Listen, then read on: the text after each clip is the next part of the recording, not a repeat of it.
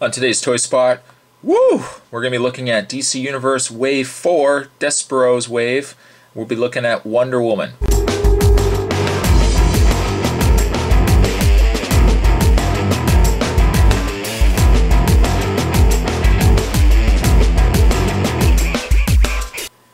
Now, you'll have to excuse my little joyful glee. I was really looking forward to getting the Wonder Woman. Little short story, when I originally saw that the wave was coming out, I believe the first figure I saw from the wave was Captain Atom. And I thought, man, I really want to get a Captain Atom. Then they showed the picture of the Wonder Woman, and I knew Wonder Woman was coming out in the wave sooner or later, or in one of the waves.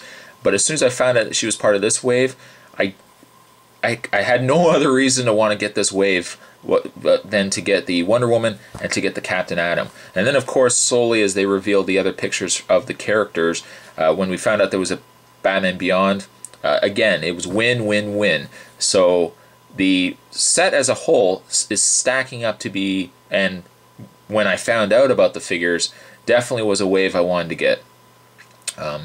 Let's not wait anymore. Let's go through the packaging quickly on Wonder Woman, because I want to get this out of the package and have a better look at the figure.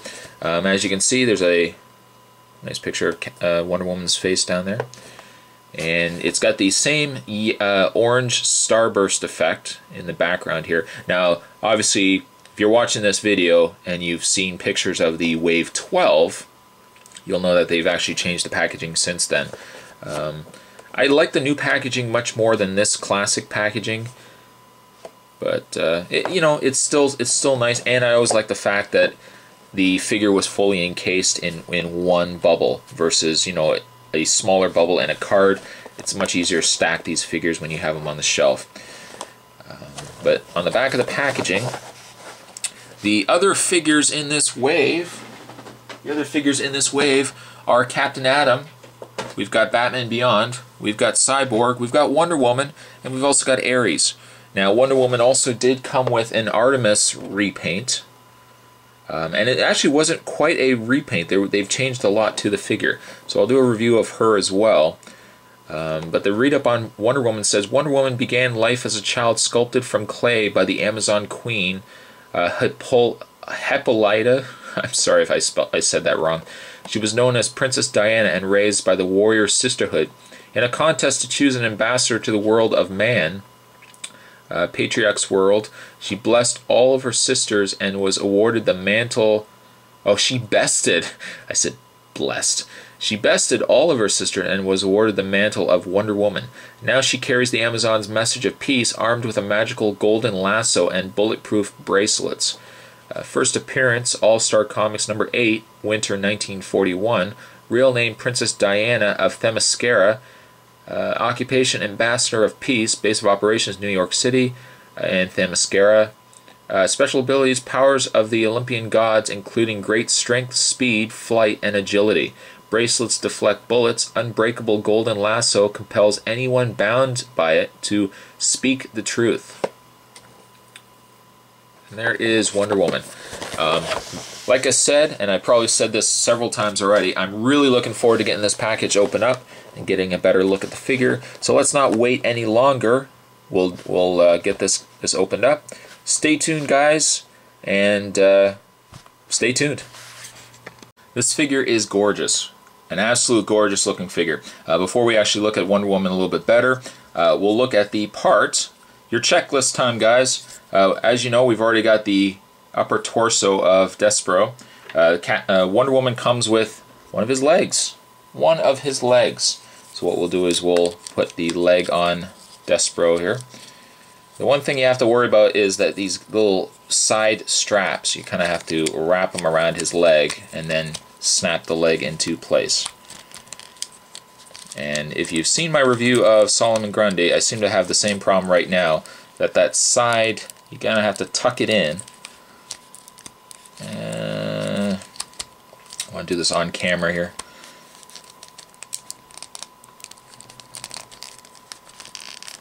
There we go.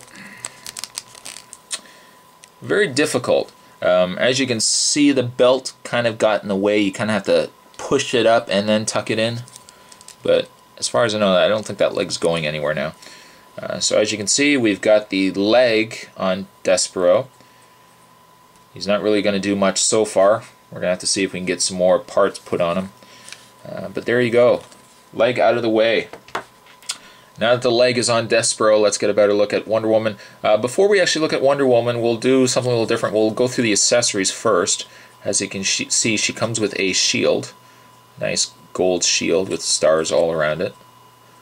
It's metallic paint, and as you can see, my concern with Captain Atom, some of the gold paint is starting to flake off the shield. Hopefully long term it's not going to give me too much problem.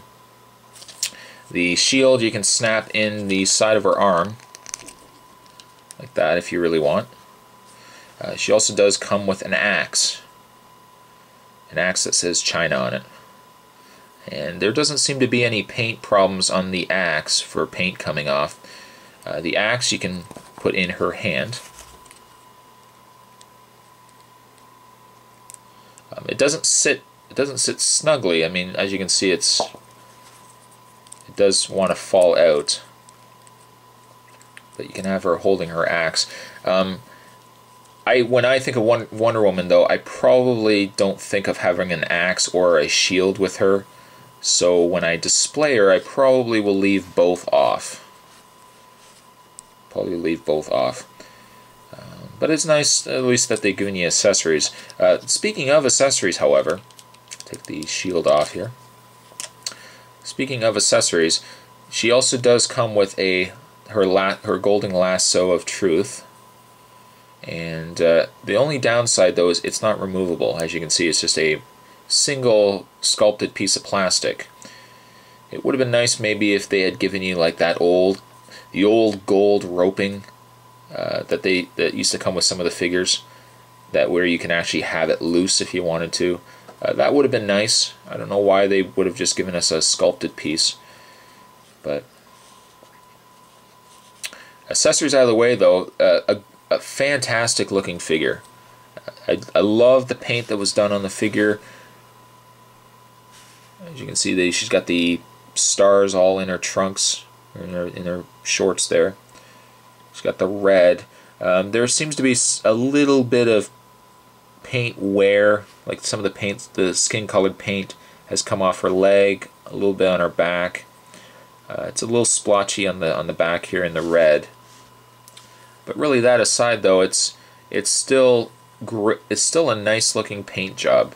It's very vibrant. It's very bright, and that was one of my problems I had with the Harlequin figure, was the fact that her colors were just so dingy. Had they given her the bright red, the bright white that this Wonder Woman figure had, I probably would have rated her a little higher than what I did. As you can see as well, they've put nice blue.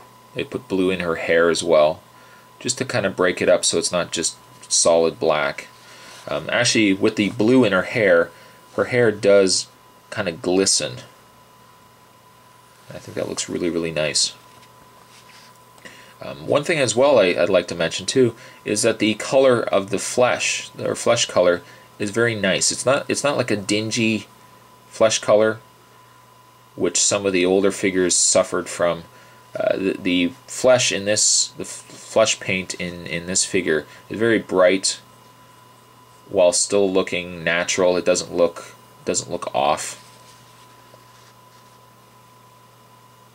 In the way of her articulation, being that she is a female sculpt, I worry a bit about the bicep area here. If you've seen my review of Catwoman, you know that this area is very prone to being very loose and almost on the point of wanting to break off.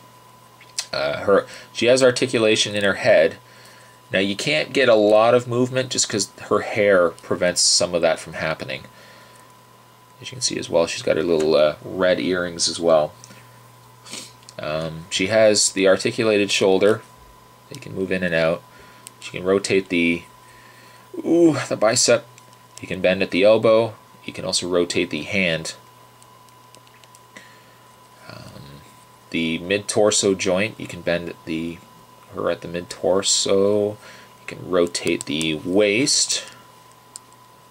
Sorry, I always worry when it comes to female sculpted DC characters. You can bend the leg back and forth. You can bend it slightly out. Slightly out. You can rotate the thigh, you can bend the knee, and you can bend the foot.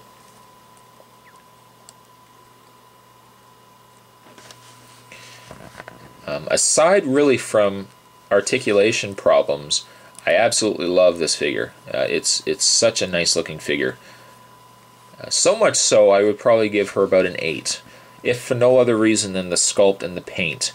I might have almost given her a 9, but just the problems with some of the paint and the articulation, while you know all figures tend to share the same mold, I would probably give her higher had not been for those issues. But a great figure nonetheless. An 8 for Wonder Woman. Will there be any figure that gets bigger than 8? I don't know. We'll have to see. But that was a toy spot on the DC Universe Wave 4, the very sexy Wonder Woman. Stay tuned, guys, for more toy spots of DC Universe figures. And until then, I'll see you guys next time. Later.